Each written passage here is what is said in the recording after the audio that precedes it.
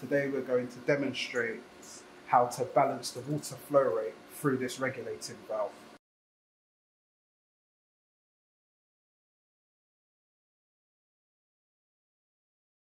We need to know what the KVS value is of the valve that you're working on. Now, to get that information, you need to know what the size of the pipe is, and to find out what the size of the pipe is, usually on the side of the valve you'll have some information to tell you what that is. So this valve says DN40. So for this valve, the KVS value is 26.5. When I input that into the meter and connect my two low and high side connections on these 2 points here, I'll get a litres per second flow rate reading. So what we're doing is setting the right flow rate through litres per second with this regulating valve to achieve the design specification for heat transfer for the coil. So firstly, we attach the low side of our meter to the system, and now I need to open this valve. So to open the valve, I twist this nut on the inside and hold this in place. You get a little bit of water coming out, but it stops.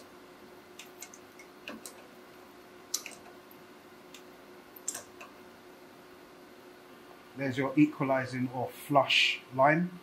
So what happens is when you open it, it opens the whole chamber. And we do that to get the air out of the system.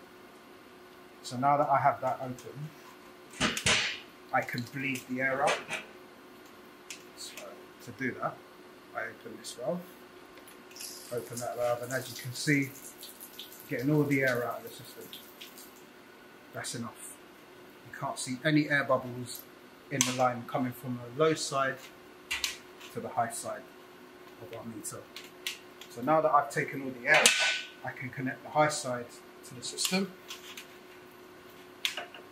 Same way, quick coupling, locks into place. I open the valve, same as I did on the low side. Can now close the equalizing valve on the meter.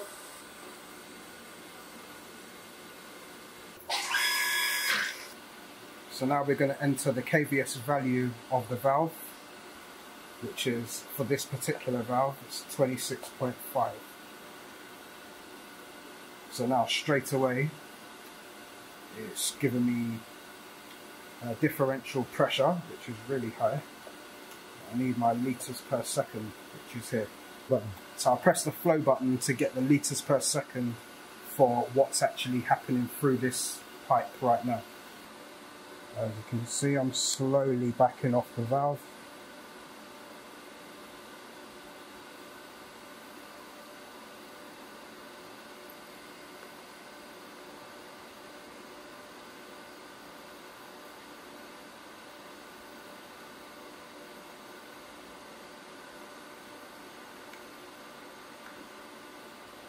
I can refer back to the manufacturer's specification, and at 1 bar differential pressure it would say that I need 0.7 litres per second going through this pipe to achieve the optimum flow rate designed for the coil, and which we've done, which is exactly what we've done.